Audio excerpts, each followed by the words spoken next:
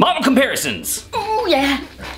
I know you've been waiting for this because I have. Y'all remember back in the day when I said that statistics suck at telling you if a model fits? But guess what it's super good at? It's excellent at saying which of two models fit better. Not to mention, science often progresses that way, by comparing competing models. Behaviorist versus cognitive. Psychoanalytic versus behaviorist. Newtonian physics versus special relativity. That's how science works, people. We got two models, we compare them against each other. But first, let's go over some terminology. There are two types of models, a nested model and a non-nested model. If one model is nested within another model, that means that you can eliminate elements from one model in order to get the other model. For example, suppose we have outcome is equal to intercept plus slope 1 times predictor 1 plus slope 2 times predictor 2 versus model 2, outcome is equal to intercept plus slope times predictor 1. Notice that if we delete predictor 2, model 1 becomes model 2, or model 2 is nested within model 1.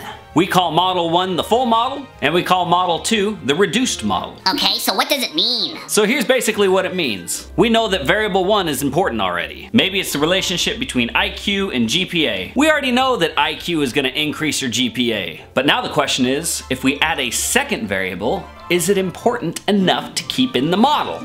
So for example, you might already have a model with IQ predicting GPA, but maybe now you want to add socioeconomic status. And again, the question is it worth it? And to answer that question, we need to talk about the complexity versus fit trade-off. Alright, let me level with you. Every time we add a predictor to a model, guess what happens? It will always improve the fit of the model. Or at least it can't decrease the fit. So what's to stop us from throwing everything we have in the model? GPA is equal to intercept plus slope 1 times high school GPA plus slope 2 times SAT plus slope 3 times SES plus slope 4 times essay quality plus slope 5 times height plus slope 6 times weight plus slope 7 times handedness. Yeah, we could do that. And if we added height and weight and handedness, it's going to improve the fit of the model. Because it has to. Or again, at least, it can't make it any worse. But there is a cost. Okay, what's the cost? The cost is called overfitting.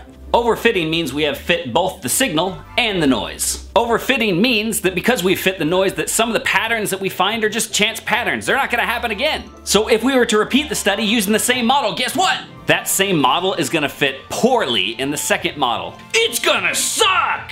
And here's a graphic to illustrate that. So on the x-axis is model complexity, or for our purposes, it's the number of variables we have in the model. So notice that your fit, which is the y-axis, improves up to a point as you add more variables. And then eventually it starts going downhill, indicating that you have overfit the data. And you will poorly generalize your model across different situations. You good? You got it? Hey, okay? Good? Okay? Good? Right? Got it? You okay? Understand? Okay. So back to our original question. What exactly is the cost of adding more variables? The more variables we add, the more likely we are to overfit our data. And the more likely we are to have a model that doesn't replicate on an independent sample. That right there, my friends, is the trade-off. Now back to our original question. When comparing our two models, we want to know, is it worth it to add these new predictors? Or in other words, is it worth the risk of overfitting to improve our fit? Or another way to say it, does the full model improve our fit enough to justify the added complexity? That's a model comparison question, y'all! And it turns out Stats is really good at answering that sort of question. We have many tools at our arsenal. A who's who of statistics. We've got semi-partial R-squared, the AIC, or Aka-Icky's information criteria, the BIC, or the Bayesian information criteria. We've got the Bayes factor, and we've got p-values. Did he just say p-values?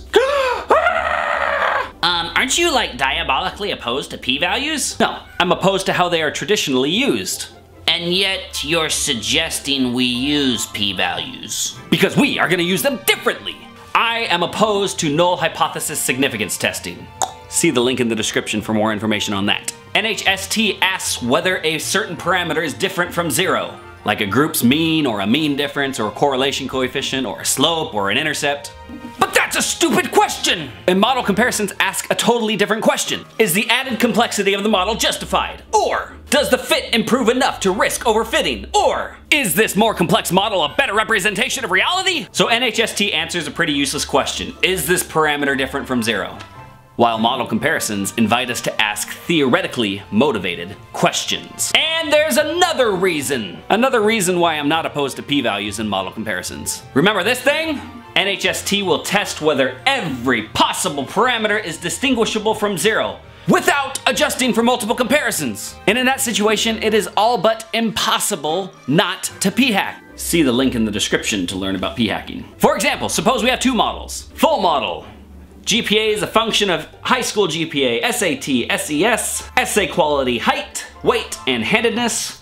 And the reduced model is a function of high school GPA, SAT, SES, and essay quality. Null hypothesis significance testing will perform 9 tests. One for every single parameter plus the fit of the entire model. And that's not including interaction terms. So with 9 comparisons, our probability of committing a type 1 error goes from 0.05 to 0.37. You almost have a 50-50 shot of making an important discovery that isn't even there. But with model comparisons, there's only one test. The full model versus the reduced model. So it makes it much less likely that people are gonna p-hack. But at the same time, p-values are not my favorite metric.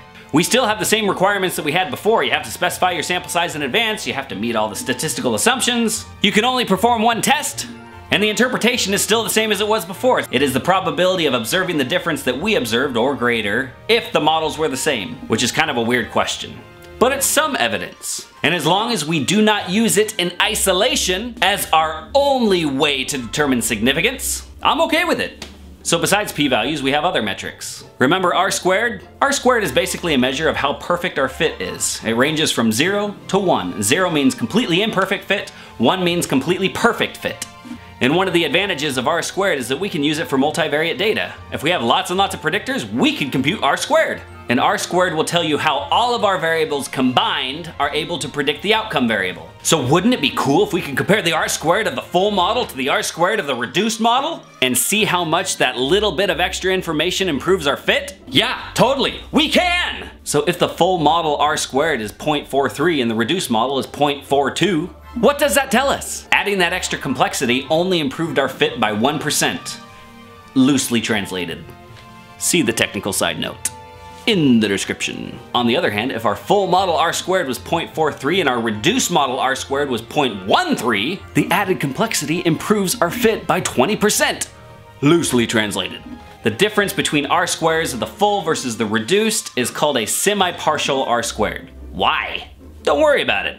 All you need to know is that it tells us how much we improve the fit of our model by adding these additional predictors. Another favored metric is the Bayes factor. Bayes factor tells us the probability that the full model is true relative to the probability that the reduced model is true. So if you have a Bayes factor greater than 1, that tells us that the full model is more likely than the reduced model. And if Bayes factor is less than 1, that tells us the reduced model is more probable than the full model. And typically, we use these benchmarks for Bayes factor. From 1 to 3, they say, "It is not worth a bare mention." Remember, they invented this a long time ago when people talked kinda funny. You talk funny! I know, right? A Bayes factor between 3 and 10 means moderate evidence for the full model. Between 10 and 30 indicates strong evidence. 30 to 100 is very strong evidence, and greater than 100 is decisive evidence. And if you get values that are the inverse of that, or 1 over 1 through 3, or 3 through 10, or whatever, that means it is not worth a bare mention favoring the reduced model, or decisive for the reduced model, or whatever. Of course, you could always invert it so it's positive, which I will show you how to do in R. But my software and my package defaults to comparing the full to the reduced. So the full is in the numerator. Let's review real quick. So to determine the fit of one model relative to another model, we have several metrics. We can use p-values, semi-partial R squares, the Bayes factor. But there are two others, which we call the AIC and the BIC. AIC for Akaiki's information criteria. Akaiki was a Japanese statistician, and his name is just so much fun to say. Go ahead, say it right now. Akaiki. Okay, do it again.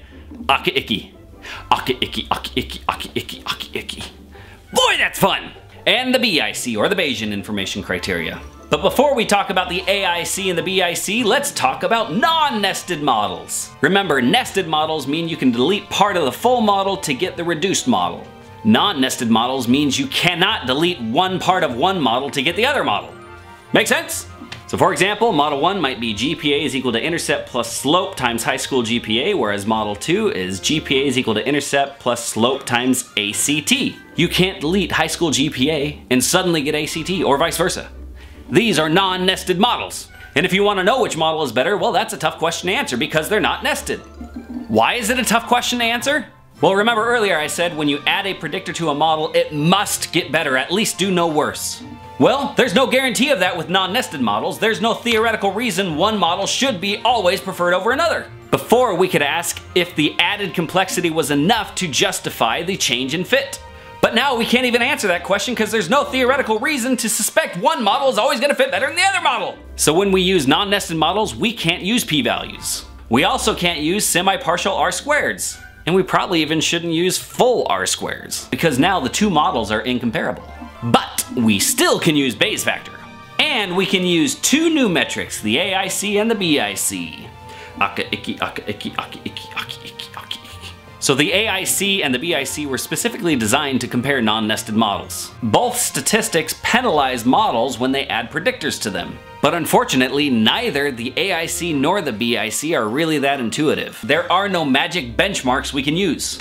So instead what we do is we just choose whichever model has a lower AIC or a lower BIC. And in the next video, I'm going to show you how to do that. Or in other words, we're going to compare models, both nested versions and non-nested versions. And along the way, we're going to see how we can go about trying to figure out how to choose the right model. But first, let's review our learning objectives. Number 1.